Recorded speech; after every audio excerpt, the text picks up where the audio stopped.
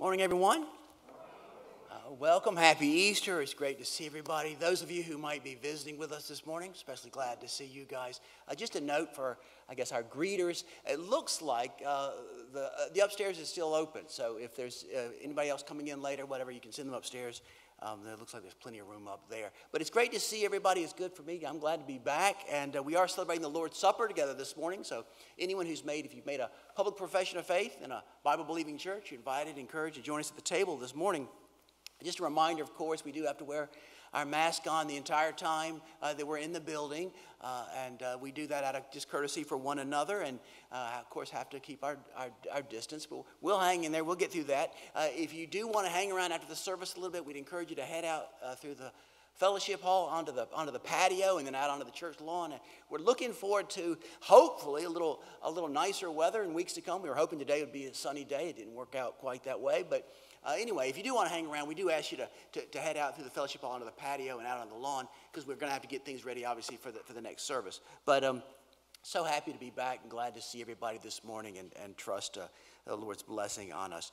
Don't forget, tonight is our joint shepherding group. I know many of you probably have plans with family, and that's certainly understandable. But if you're able to come out, at 6 o'clock, we're going to have a hymn sing. We'll be singing some of your favorite Easter hymns, and we'll also be watching a brief video by R.C. Sproul on the holiness of God, and we'll be discussing that. So we're looking forward to kind of probably a smaller but intimate time of sort of informal worship and fellowship tonight. We'd love to have you. I think it's going to be a special night tonight. Elder Fenton will be leading that. And then some wonderful news, some good news. Tim and Geneva have welcomed their first foster child into their home.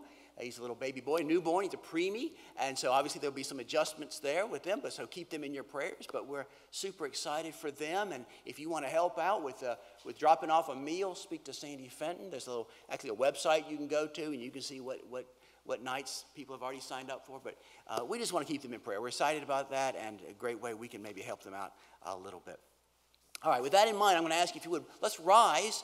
And if you'll have your bulletin in front of you, our call to worship this morning, of course, is a responsive call to worship as we remind each other and encourage each other that Christ is risen. So let's read and hear God's word as we're called to worship together. Now I delivered to you as of first importance what I also received, that Christ died for our sins in accordance with the Scriptures, that he was buried, that he was raised on the third day in accordance with the Scriptures, and that he appeared to Cephas and then to the 12. We know that Christ, being raised from the dead, will never die again. Death no longer has dominion over him.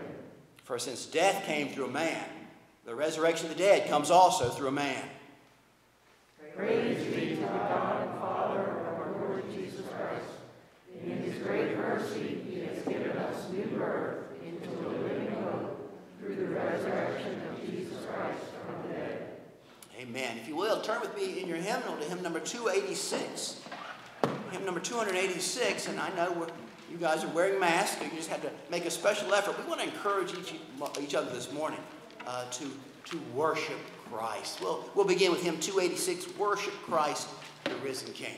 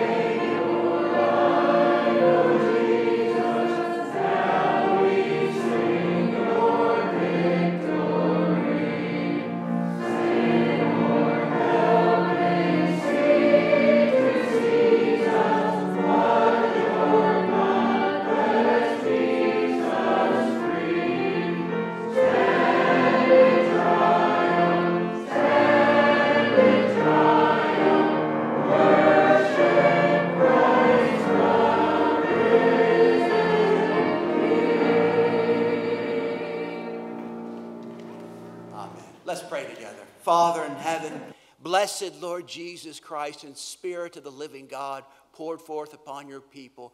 Father, Son, and Holy Spirit, we gather this morning to worship you in reverence and awe with great joy, for you have overcome. The Christ is risen victorious, and we come this morning as your people summoned into this place to worship you, to glory in you, to praise you. Lord, who do we have to fear? There's none but Christ risen, Christ exalted, Christ in glory. We bless you. We praise you. You have triumphed over our guilt, our sin, our problems, this world, and the grave. And we bless you. You are our hope. You are our risen Savior. You are the one we worship. Lord, we bless you and we praise you. Receive our worship this morning. Lift our hearts on high. For we come this morning in Jesus' name. Amen. Amen. Please remain standing and turn with me now in your hymnal to hymn 273. Hymn number 273, and we'll sing together, Jesus Christ is risen today.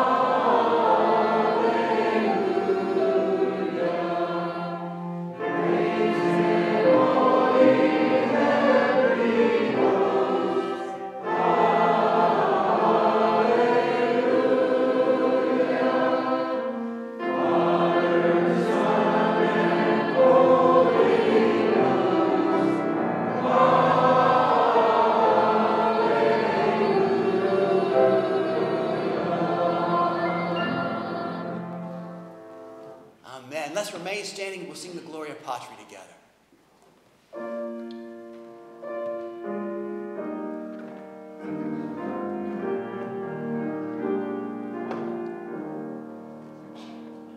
Glory be to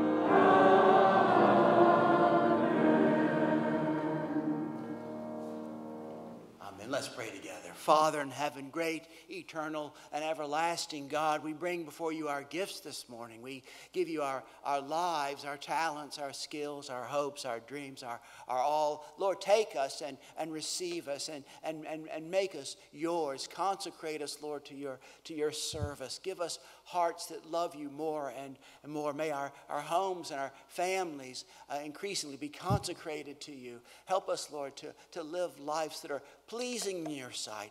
Make our hearts happy and glad in the good news of Jesus Christ. Lord, we rejoice with Tim and Geneva and pray your greatest blessings upon them. We pray for all the families represented here, for the children and for those of all ages and all the generations. We're so blessed, Lord, to have one another. And may your grace and blessing rest upon us. We ask you to come and meet with us through the preaching of your word and come and fellowship with us at the table this morning, and that we might know that we have met with God. We pray, O Lord, we plead not upon our merits, but upon the merits of our Savior, upon his perfect righteousness, his perfect redemption, Lord. For Christ's sake, Lord, we pray, we plead, we ask, we seek your blessing and favor. Lord, we do come in Jesus' name and for his sake. Amen. Amen. You may be seated. I'm going to ask you now, if you would, turn with me in your Bible to the book of Psalms. Psalm 14, verses 1 to 7. Now, Lord willing, next week we're going to begin a new series in the book of Revelation. I'm looking forward to that. I hope you are as well. I trust it'll be a real blessing to us. And if you have family or friends or you know folks who might be in need of a church home, I want to encourage you to consider inviting them to join us next week. I think it'll be a natural jumping in point for people. We're starting a new series, new book of the Bible. We're starting at chapter 1, and I think it's a natural time. Book of Revelation is a wonderful book. I dare say it's one of my favorite books of the Bible, if you can have a favorite. It's a marvelous book. A lot of people don't understand the book of Revelation. Sometimes we find it perplexing. Sometimes we even avoid it as too difficult. But it's really a wonderful book of the Bible, and I'm really looking forward to that. And again, I think next week would be a natural jumping in place for new folks. Not only because we're beginning a new series, but next week, Lord willing, we'll take some time to really introduce the book of Revelation and what our approach is going to be. So again, if you know folks, you have co-workers or someone who just is in need of a church home, I would encourage you to invite them to join us next week online or even better in person if they can. But for this morning, we're still in the book of Psalms. We're working through the Psalms under the heading Life's Journey Through the Psalms. Last time, we looked at Psalm 13, and we talked about what we call the long wait. If you remember that, we talked about the fact that much of the Christian life, it's just like you're waiting for things to get better, waiting for things to turn around, waiting for the pandemic to go away. So much of the Christian life is just waiting for answers to prayer, waiting for relief, waiting to feel better. So last time we looked at Psalm 13 under that heading, the long wait. Well, this morning we're going to consider together the reason that we wait. The reason we wait. Again, our text this morning is from the book of Psalms, Psalm 14, beginning with verse 1. Let's hear God's word. To the choir master of David, the fool says in his heart, there is no God. They are corrupt. They do abominable deeds. There's none who does good. The Lord looks down from heaven on the children of man to see if there are any who understand, who seek after God. They've all turned aside. Together they've become corrupt. There's none who does good, not even one. Have they no knowledge? All the evildoers who eat up my people as they eat bread and do not call upon the Lord. There they are in great terror, for God is with the generation of the righteous. You would shame the plans of the poor, but the Lord is his refuge. Oh, that salvation for Israel would come out of Zion. When the Lord restores the fortunes of his people, let Jacob rejoice. Let Israel be glad. Reading of God's word. May the Lord add his blessing to it. Let's pray together. Father in heaven, we do look to you, your word, your truth, and your spirit to bless these truths to us and to our hearts. We pray in Jesus' name. Amen. The events of the past year or so have been unusually difficult, particularly difficult for a lot of people. I think that's obvious. A lot of people have found the events of the past 12 or 13 months to be unusually trying and challenging. I think that's self-evident that it's been a difficult year. And yet every time I mention that, inevitably at least one or two people will say to me, I don't think it's that bad. I don't mind working from home. In fact, it's been kind of nice. And so I want to be clear that I don't mean to imply that the past 12 months have been really unusually difficult for everybody. I mean, praise God, that hasn't been true. For many of you, you've been able to go about your business as usual. Maybe it's even been a particularly good year for some of you. Praise God for that. I don't mean to imply that the past 12 months or so have been universally difficult for every single person. That's not true. But if we're honest, we've got to admit that it has been unusually difficult for a lot of people. A lot of people have found the past 12 months or so to be particularly trying, to be particularly challenging. The word depression might be a little too strong, but if not depression, certainly something like that a lot of people have been struggling with, not only in our church family, but also, statistics show us, in our country, an unusual number of people have been really struggling with something like depression. Part of it is probably just not being able to get out of the house, not being able to be active. Some of it is just constantly being bombarded with bad news, as we're glued to the news. Some of it has to do maybe with all the things happening politically and culturally in our country. For a lot of folks, there's anxiety about getting sick or getting someone else sick, or just the challenges of trying to take care of your kids or your family during this unusual time, or trying to take care of elderly parents. And many of us have lost loved ones. Maybe it has nothing to do with the virus, but for many people, it has been an unusually difficult 12 months or so. And so when some people say, I don't think it's a big deal, and it's all been blown out of proportion, I get it. I understand that. I understand that for many people it hasn't been a particularly difficult time. But just understand that for those for whom it has been unusually difficult, when some people say it's not a big deal, it just makes it actually that much more difficult for those who have been struggling. And I guess the point is just that people on all sides, whatever your view is about masks or politics or vaccines or whatever, I think people on all sides have not exactly been at their best. And I don't just mean here, but I mean just in the world. You watch the news, the pandemic has not exactly brought out the best in people. I think the truth is, as we'll see this morning, the sinfulness of the world in which we live, on all sides, is and can be just astounding. Look with me at our text. David begins in verse 1 by speaking of the fool.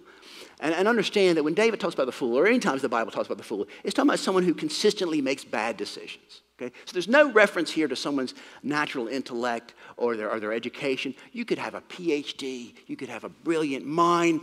You could be filled with all sorts of trivia and facts. You could be still be a fool. That has no reference to your natural intellect or your education. Rather, being a fool is a moral deficiency. It's a destructive self-centeredness. It's a spiritual problem. We could say that a fool is someone who consistently makes bad or foolish decisions because he or she doesn't believe and trust in the Lord. This is what David says. The fool says in his heart, there is no God. Now, in our culture today, when we think of an atheist, we typically think of someone like Richard Dawkins or Christopher Hitchens. We think of a high-profile, well-respected scientist or theorist, someone who propounds and promotes the theory that God doesn't exist. When we think of an atheist, we think of someone who publicly promotes the theory that God doesn't exist. Well, just understand and keep in mind, in David's day, people like that didn't really exist.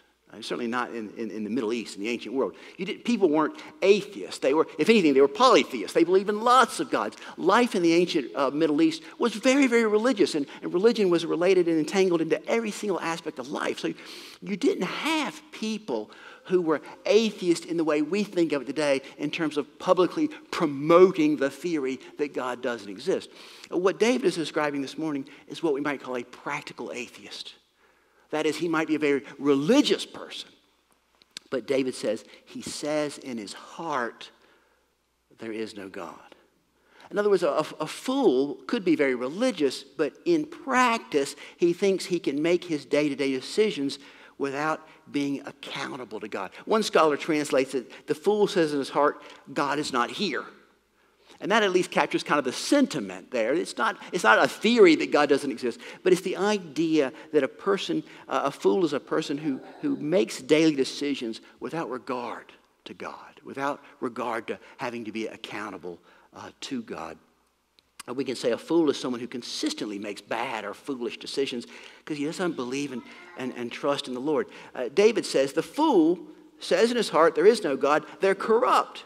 They do abominable deeds. There's none who does good. We could say that a lack of saving faith leads to all kinds of ungodly behavior. If you don't think you have to answer to God on a daily basis, in practice, and you don't trust God, you don't think you can trust God, He's not going to take care of you, then inevitably you're going to act out of fear or greed or selfishness or anger or something else is going to motivate you. A lack of saving faith is going to lead to all kinds of ungodly behavior. And that's what David is saying here. That is the fool. The fools are corrupt.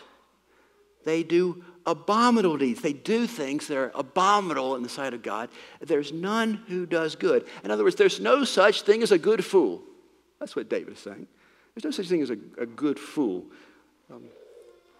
Sin is not something that just sort of you happen to do some time as some aberrant exception. We sin because we're sinners. It's because of who we are.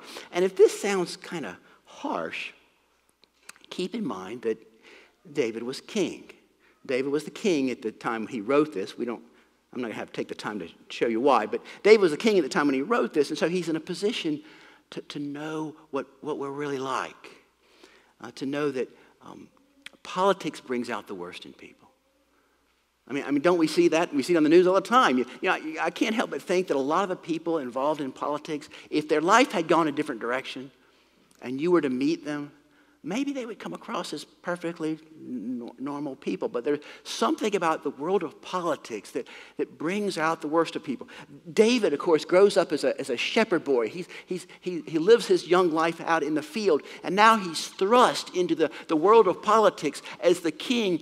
Every single interaction he has inevitably has a political tinge to it. When you have that kind of power as king, people are going to want to get you on their side. They're going to want to flatter you. They're going to want to say what they think you want them to say. They're going to try to manipulate you or use you or oppose you or overthrow you. And so as king, David is thrust in the world of politics and he sees what people are really like. If you've ever you ever remember when you're a kid, you're playing in a swimming pool and you've got a beach ball and you're trying to hold it underwater, inevitably it pops up, And that's kind of what the sinful nature is like. We can put on our best behavior and we can try to be good, but inevitably it comes out, who we really are. It comes out, and especially in the world of politics where there's so much power, there's so much money, there's so much reputation, there's so much career at stake. With these pressures, inevitably the sinful nature, it comes out. Politics brings out the worst in people. David says in verse 2, the Lord looks down from heaven on the children of man to see if there are any who understand, who seek after God. Now, it's possible when David talks about the fool that he's thinking of people within the nation of Israel, because there could be certainly Jewish people who are foolish. You think of a man like Nabal. His name means fool. If you remember David's interaction with Nabal, he was a Jewish man who was selfish and foolish and greedy. But likely in our psalm, David is thinking of those people out there, those people of the world. If you remember, ancient Israel was about the size of the state of New Jersey. So as king, David often had interactions with people from the other side of the border. So he's likely thinking of the Philistines, or the Moabites, the Midianites. And that's confirmed this morning when he says, the Lord looks down from heaven on the children of man. The children of man is that broad expression that doesn't just refer to Israelites, but all the people out there, to see if there are any who understand, who seek after God. And David says they've all turned aside. The Philistines, the Moabites, the Midianites, all the different people on all different sides, they've all turned aside. Together they've become corrupt. There's none who does good, not even one. David is marveling at at the sinfulness of the world in which he lives. And when you see that word, well, this whole verse 2 and 3, but particularly the repetition, the use of the word corrupt, David is clearly making references to that passage in Genesis chapter 6. You remember when God looked out on mankind, the Lord saw the wickedness of man was great in the earth, and every intention of the thoughts of his heart was only evil continually. And the Lord regretted he had made man on the earth, and it grieved him to his heart. You remember that? And that's when God sent the flood. It said man was corrupt, for man had corrupted himself. And David is deliberately using that language. He's evoking that whole image of when God looked out on mankind and regretted because man was so fallen. The idea that the sinfulness of the world is just astounding. Verse 4, have they no knowledge?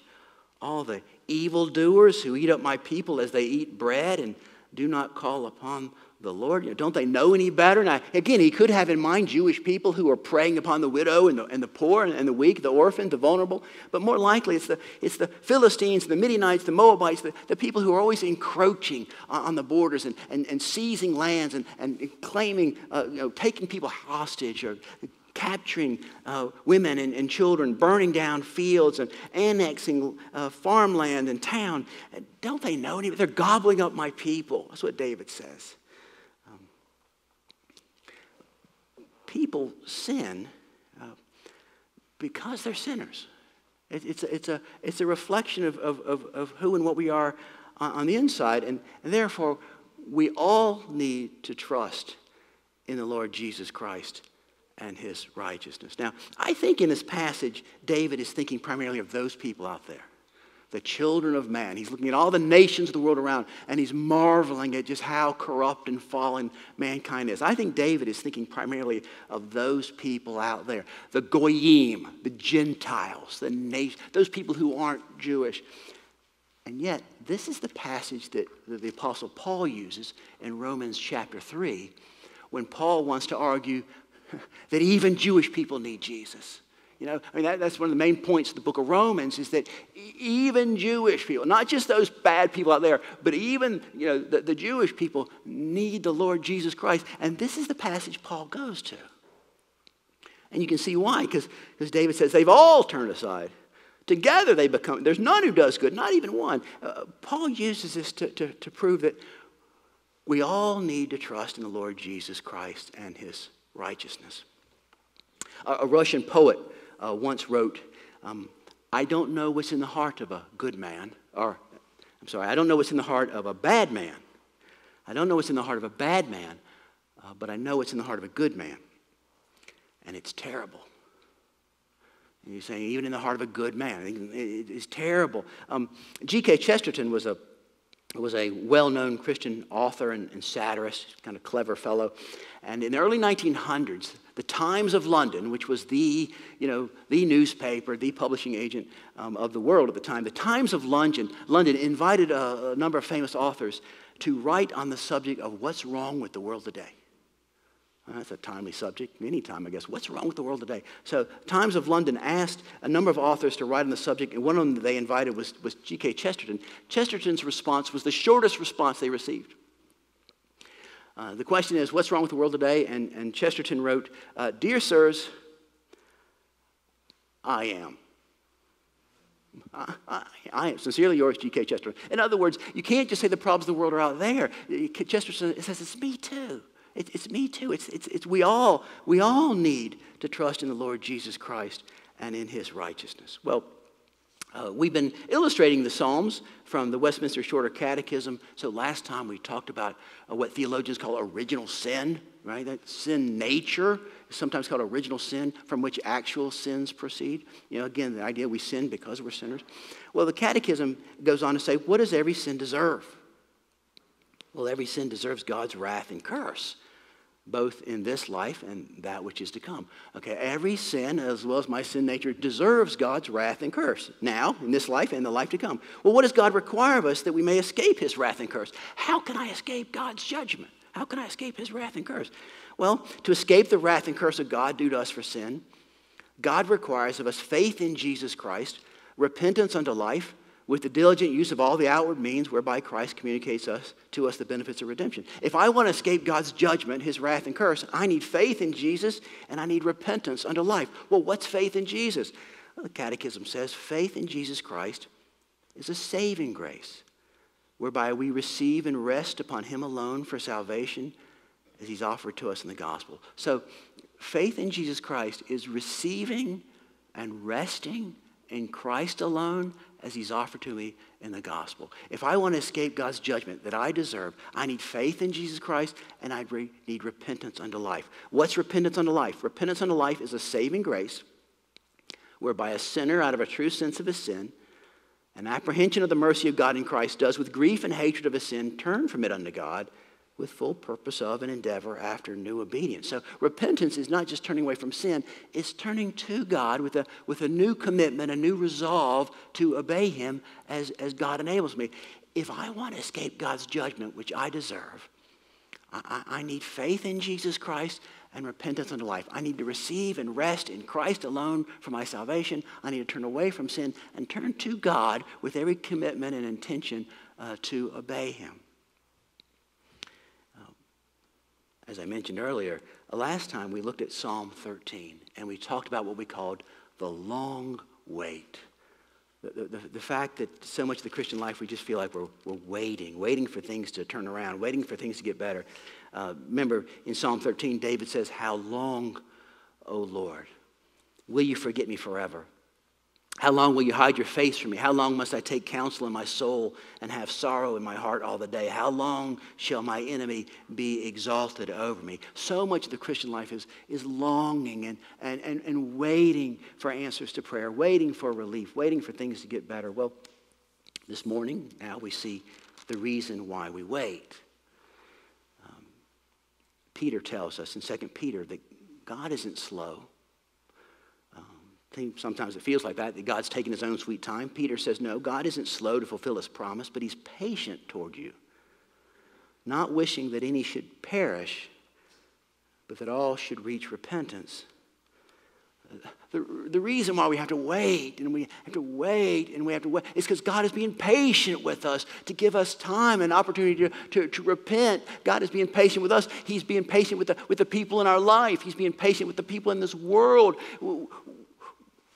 In Genesis, he looked out on the children of man and he saw how wicked man was and he was grieved and he sent the flood as judgment. But now he's exercising his patience. And so the reason why life is so hard is not because God doesn't care. It's because he's so patient. In a sense, he desires all to repent. He's allowing time for us and the people in our lives, the people in this world to repent.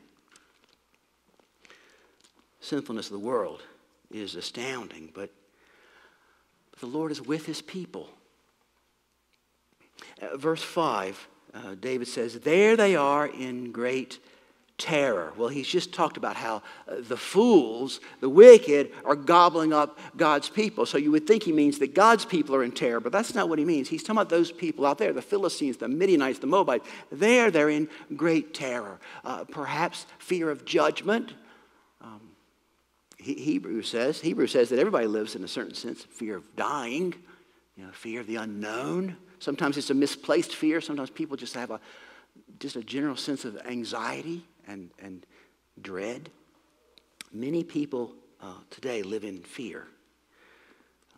Even before the pandemic, a lot of people just live with a general sense of anxiety and dis-ease, lack of comfort.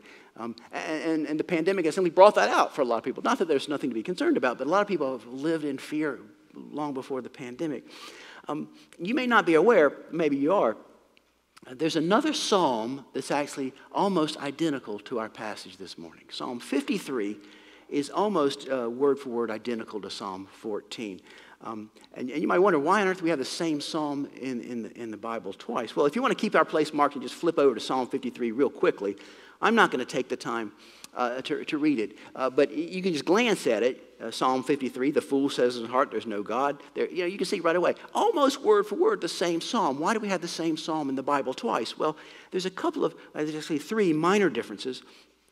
One is in the heading. Psalm 53 says, to the choir master according to Mahalath, a maskil of David. And that word maskil is thought to be a musical term, perhaps a tune. And so the thought is, well, maybe that's one difference, is that Psalm 53 is set to a different tune. Okay? Even today, a lot of times a vocalist, a singer, will take someone else's song and they'll put it to a different tune. And it's still the same song. Maybe they change a lyric here or there. Psalm 14, our passage this morning, appears to be a remake of Psalm 53. Okay, the same song, slightly, maybe a different tune. Here's another difference. Psalm 53 is almost identical till we get to verse 5. Verse 5 says, there they are in great terror where there is no terror. Well, that's not what Psalm 14 says. We'll go back to that in a minute. But the idea is that the Philistines, the Midianites, they are scared even when there's nothing to be afraid of. That's the idea that many people live in fear, but the Lord protects us and he keeps us from fear. It's not just that God keeps us safe. That's true. God keeps us safe, but he also protects us from our fears. Not to say that Christians are never anxious or fearful, but if you struggle with anxiety, imagine how different your life would be if the Lord wasn't in your life. Or maybe anxiety is not your, we all have that old nature, that sin nature that's like the beach ball.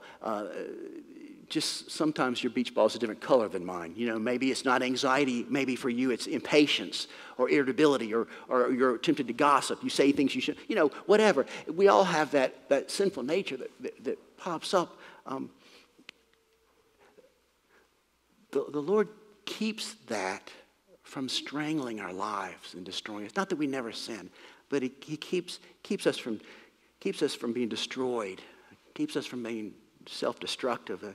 In this case, for people who struggle with fear, the Lord protects us and keeps us from fear. I mentioned one difference between this Psalm 53 and Psalm 14 was likely a different tune. Another difference, verse 5 indicates it's emphasizing God's judgment on the world. Okay? But if you flip back to Psalm 14, which is our passage this morning, Psalm 14 emphasizes rather God's salvation for his people. Okay? Psalm 14 verse 5 is a little different. Psalm 14 verse 5 says, there they are in great terror, for God is with the generation of the righteous.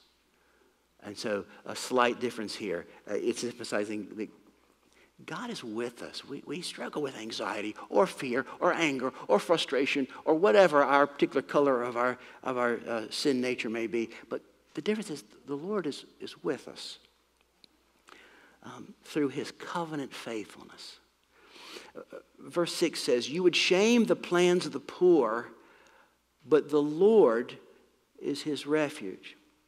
And remember, when you see that name Lord in all capital letters, that's the covenant name of God. That's the way God revealed himself to Moses at the burning bush. It's our way of saying in English what in Hebrew is, we used to say Jehovah, but more likely Yahweh or Yahweh. It means I am, or I am who I am. It's the way God revealed himself as if to say to his people, though the world is always changing, God doesn't change. I don't change. I will do as I've promised. The steadfast love of the Lord endures forever. We call that the covenant name of God.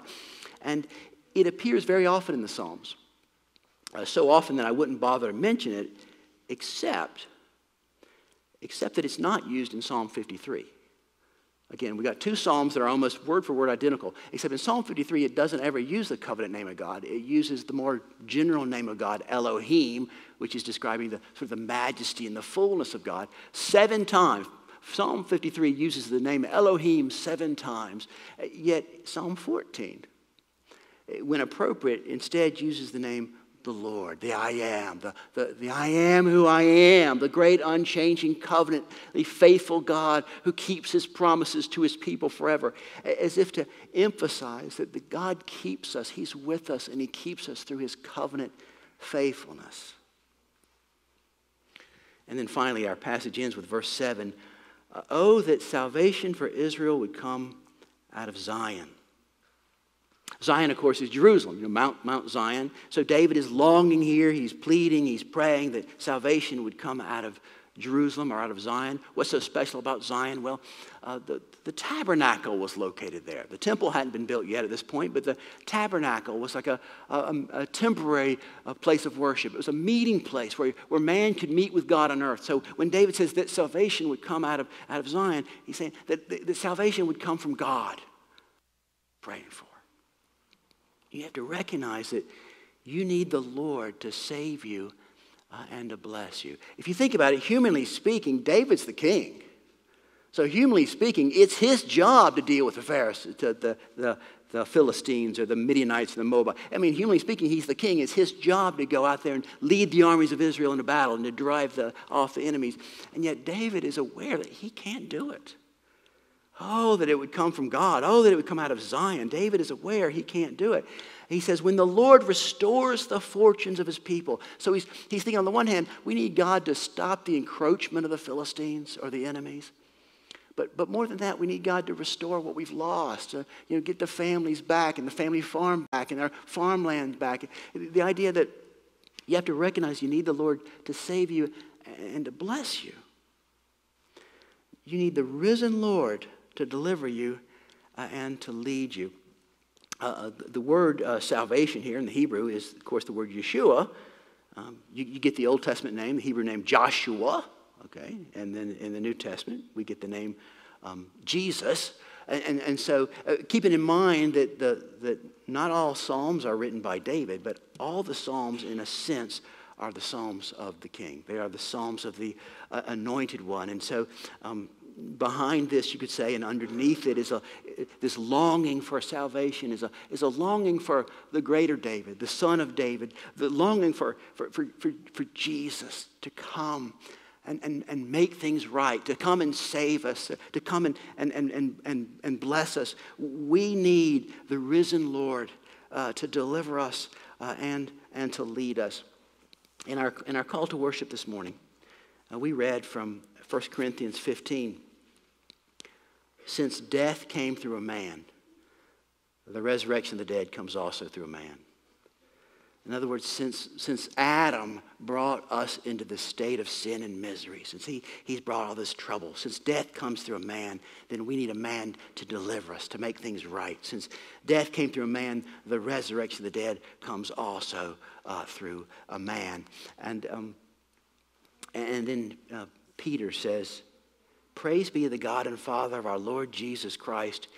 In his great mercy, he has given us new birth into a living hope through the resurrection of Jesus Christ from the dead. Praise God, he says. Praise God that he's given us a new birth, a new beginning, new spiritual life, a new identity, a new hope, born into a new living hope through the resurrection of Jesus Christ from the dead. Our psalm ends, oh, that salvation for Israel will come out of Zion when the Lord restores the fortunes of his people. Let Jacob rejoice. Let Israel be glad. So we have in Psalm 13 this longing. How long, O Lord? How long? And then Psalm 14 ends, oh, when God saves us. Oh, when God restores us. Let the people rejoice. Let Jacob rejoice. Let Israel be glad. We have an exhortation and encouragement this morning to rejoice. To rejoice that Christ came into this sinful world. In Genesis, God looked out on the sin of the world and he sent the flood. He sent judgment. But in Christ, God looked out on the world and seeing the sin of the world, Christ came into this sinful world that he might come forth from the tomb, that he might emerge victorious, that he might do for us what we couldn't do for ourselves, that he might make atonement for us, that he might conquer his and our enemies, that he might rise in victory, that he might save us and bless us. And so David says, let Jacob rejoice, let Israel be glad. That's just what Peter is doing when he says, praise be to God and Father of our Lord Jesus Christ. In his great mercy, he's given us new birth into a living hope through the resurrection of Jesus Christ from the dead. So, yeah, life's hard. And the sinfulness of the world in which we live at times can be staggering, can be astounding. But the Lord is with us. He is with us in our waiting. He is with us in our struggles, and he is victorious. He is triumphant over the sins of the world. He is triumphant over the sins of our own heart. He's triumphant over death and hell. He's victorious over our struggles. And he is with us in victory. He's with us to protect us. He's with us to lead us. He's with us to care for us. And so rejoice this morning. Rejoice that Christ willingly came into this fallen world, this broken world, that he might come forth, not just from Zion, but come forth from the tomb to save us and to bless us. Let's pray together. Father in heaven, we do pray this morning, first of all, for ourselves.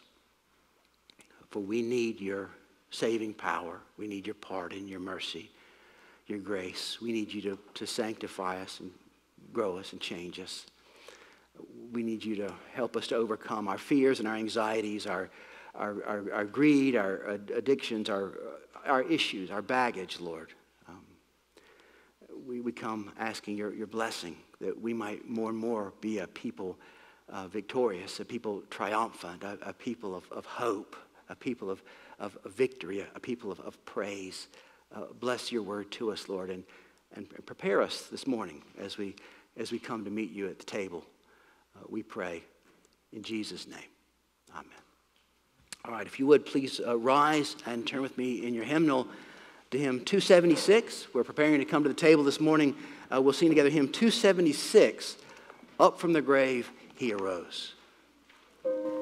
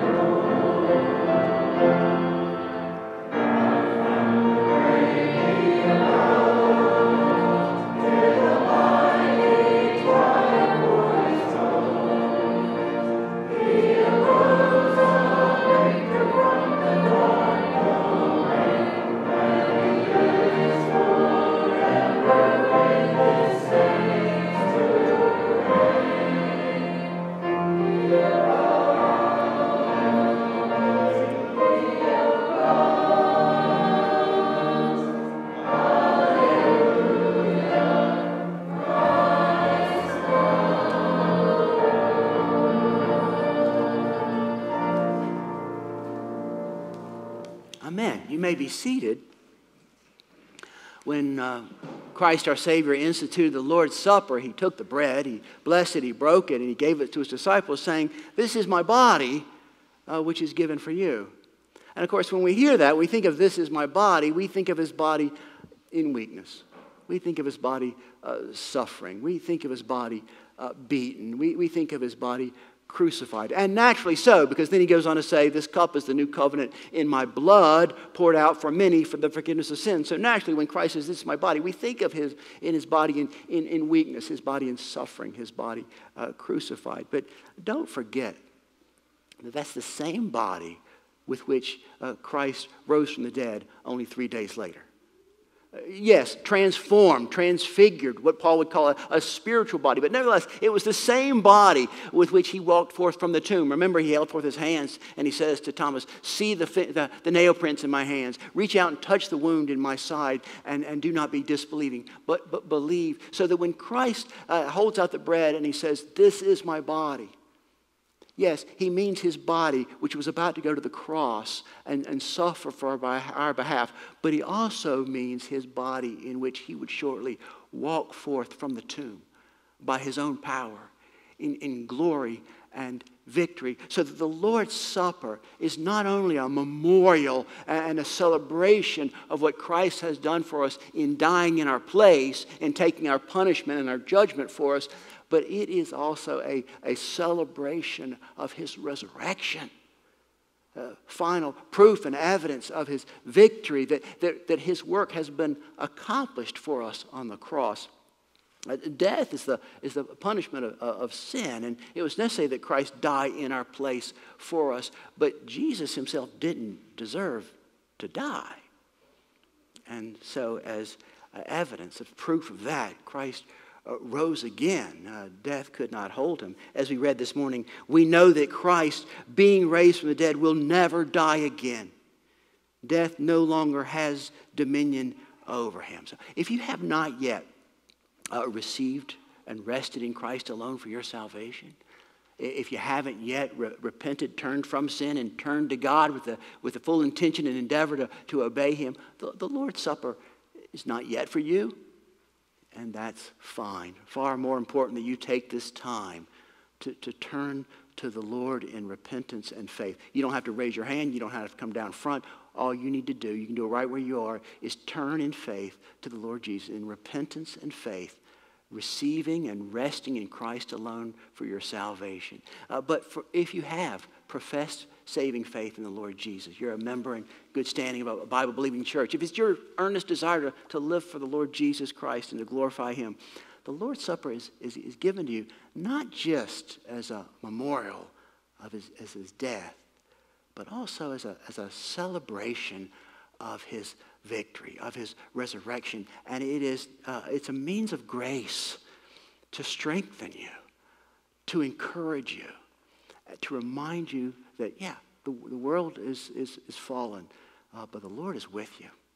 So we come this morning by faith, not looking to the elements, but by looking to Christ, he whom they represent, that our faith might be strengthened, that we might go forth remembering this morning, he is risen.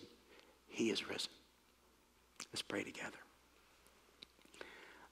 Our Father in heaven, we do need you. We need encouragement. We need strength. We need to keep things in perspective. We need to remember that you are victorious, that you are triumphant, that you are busy doing good in this world, that you have good plans for us, that you love us, that you fully accept us in Christ. We need to be reminded of your grace, that your love for us knows no bounds, no limits, Lord. That you pour grace upon grace, that you love us and accept us, that you adopt us into your family, you take us into your kingdom. You adore us as the children that you have purchased by your own blood. Father, we need to be reminded of your incredible, unlimited goodness. And so we pray, Lord, that as we come to the table this morning, as we come to your table, you would feed us with that good news. That you would nurture within us your work, what you're doing in us, that what you're doing in us might continue to grow, it might continue to expand, and that what you're doing in us might triumph over the sin within us, the troubles and problems of this world. That in Christ we too might be and are victorious. And so, Lord, minister to us, we pray. For we ask in Jesus' name. Amen. Some of you may have taken a prepared communion packet on your way in. For the rest of you, the elders are going to be coming forward and are going to be serving. The night in which he was betrayed, our Lord Jesus took the bread, blessed it, he broke it, he gave it to his disciples. As I and the elders ministering his name will now give to you, we're going to participate together in fellowship. I've been asked to remind you that if you do desire to receive the elements, simply hold out your hand and the elders will place them in your hand.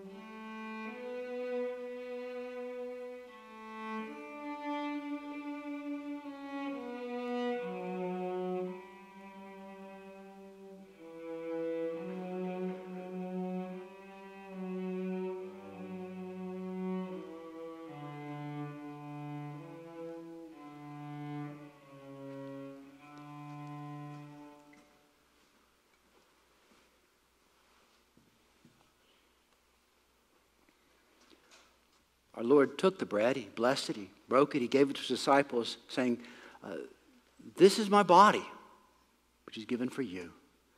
Do this in remembrance of me.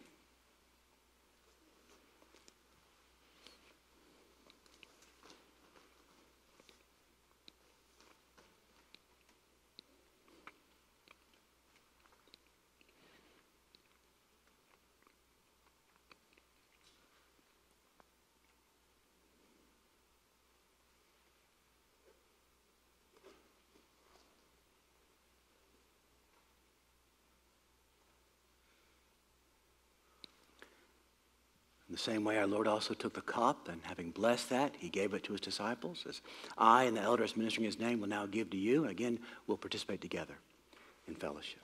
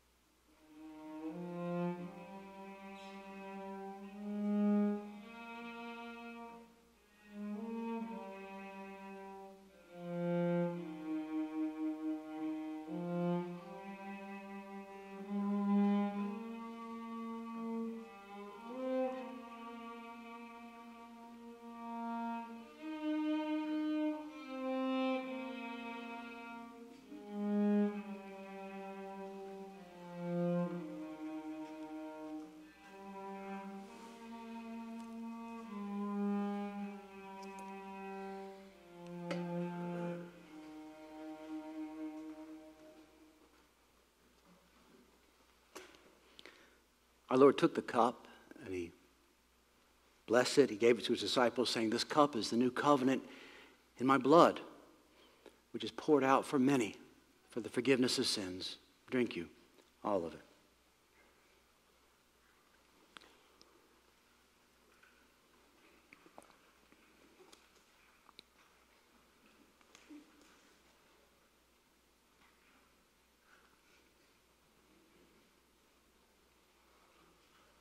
Pray together. Father in heaven, greater is he who is in us than he who is in the world. And so your victory is our victory.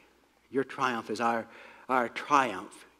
Your resurrection is our hope, our encouragement, our future, our confidence, Lord. We confess and we renounce fear, selfishness, anxiety, anger, bitterness, all the things of the flesh. And we bless you and we praise you, and we would take upon ourselves hearts of hope and grace and confidence, not in ourselves, but in you. And we bless you that you have a hope for us. You have a future for us. You have a plan for us. We thank you, Lord, that in Christ there is grace upon grace, that you love us and you care for us. Thank you, Lord, that you are always with us to the end, that nothing can separate us from the love of God that's in Christ Jesus our Lord.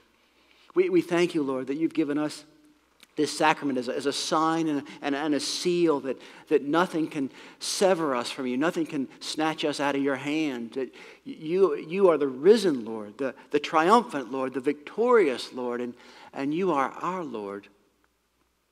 And so, Lord, we pray, we ask that we might go forth this morning as your people, victorious. Your people, not just in battle, but your people victorious, your people triumphant, your people full of joy, your people full of hope. We rejoice this morning, for Christ is risen. Christ is risen indeed. Lord, we thank you and we pray your blessing. In Jesus' name, amen. I'm asking you now, if you would, turn with me in your hymnal to our closing hymn.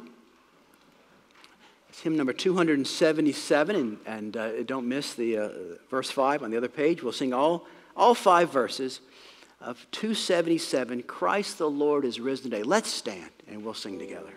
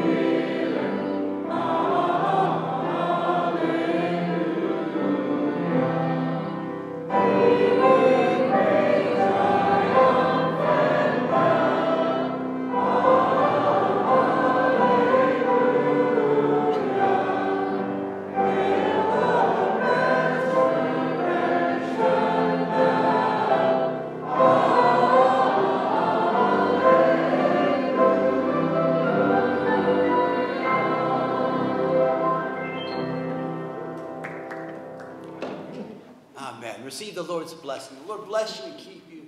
The Lord make his face to shine upon you, be gracious unto you. The Lord lift up his countenance upon you, give you peace.